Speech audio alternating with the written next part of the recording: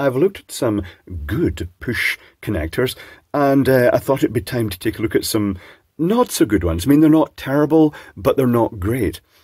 And the fact that I got 100 three-way connectors shipped for £5, that's everything inclusive, suggests that they're going to be very cheap indeed, and they are. The word copper does not come into play here. So let me show you the principle behind these. If I zoom up a bit, and I've got a cable pre-stripped, it's a thin cable because these are designed mainly for lighting applications. Unfortunately, some of the feedback suggested that people are using them in their home wiring, like glowing feedback. Bargain, amazing, great, just in time for my kitchen refit. I get the feeling that people are using these for much more serious things and they're not suited to that. But the idea is that when you push this in, you may be able to see the little port opening, and you can just basically stuff the wire in and it locks. It's worth mentioning that there is exposed metal at the side here. It's not as good as the ones that shroud it properly. And there is no copper, as I say. It is literally just a stainless steel tang that's pushing up against that. And I can show you that because I've taken one apart and I took a picture. So I shall zoom out a bit for the picture and show you what's inside. Focus down on that. So inside is this little, I'm guessing that it's spring steel. I'm guessing it's kind of stainless steel. It does very, very lightly stick to a powerful magnet. So I'm getting the feeling it is stainless steel as opposed to other metals. But this is slid in from the side. It's pushed in from the end here. And there's a little end stop here during manufacture that stops at the correct distance. And then this blade on top is pushed down. It's got a square shaft and it goes in and it goes through a little hole in there. And it locks it in place. And when you push these down, it's got two little fins here that push that spring plate down and allow you to slide the wire in between the fins. And then when you release them, that stainless steel tang comes up, that spring steel tang comes up and grips the wire. But it doesn't go in terribly deep. I can probably show you that by grabbing a bit of wire and just showing you with, say, for instance, is this going to work? Put in like that, it's not really showing it, but it's only gripped it by a couple of millimeters. It's less than 1/8 of an inch, but that's going to be okay, I suppose. It's gripping it. That's the main thing. Let's try one of the other connectors, because unfortunately the listings for these, they rate them at 10 amps, so hopefully people will get an idea that they're not really rated for ring final circuits. But they also say things like suitable for 2.5mm cable. Is it going to work? It has. It's actually pushed in.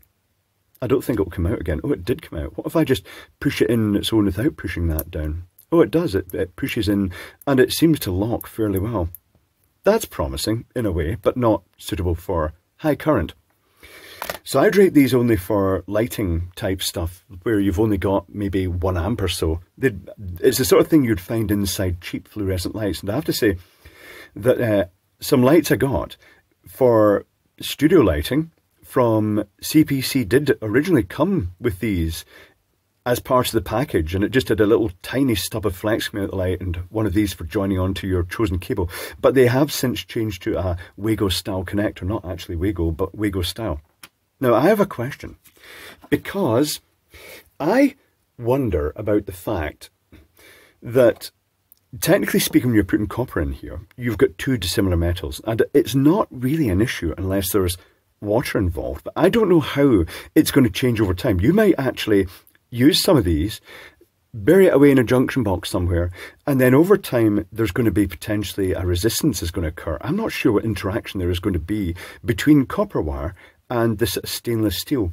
Now I do notice that in these type fittings that you've got, this is a 15mm pipe fitting for joining pipes at a right angle, and the design is such that you've got the stainless steel tangs in here. I shall zoom down this. Stainless steel tangs, and then you've got the little rubber o-ring behind it, which means that the pipe goes in, it pushes past those, seals with the rubber o-ring, but then because these are on the outside, they're not going to be wet. You couldn't really put them on the inside, because if there were submersion wash, you would get that electrolytic action. And likewise, on this type of fitting, we've got the little embedded sort of steel teeth in here that bite onto plastic pipe or copper pipe, but then we've got the O-ring at the back there. So in both these instances, unless it's leaking, it is going to shield it from water ingress, because that's when you're really going to get issues with electrolytic corrosion. So I'm not really sure. The metal experts will be more knowledgeable about this than me.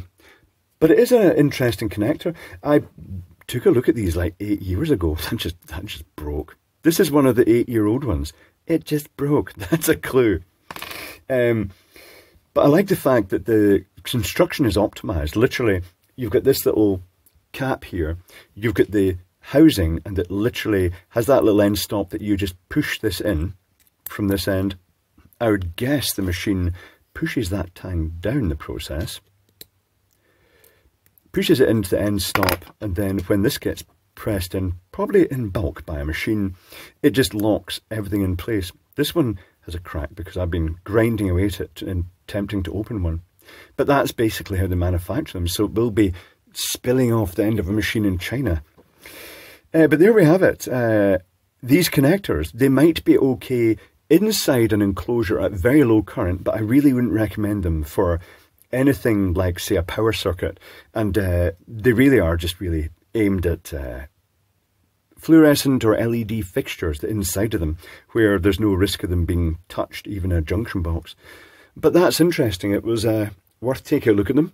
It is interesting to see the options that are available and ponder where people might actually be using these, not realising that there's no copper at all. It is just steel on the copper wire that's pushed in.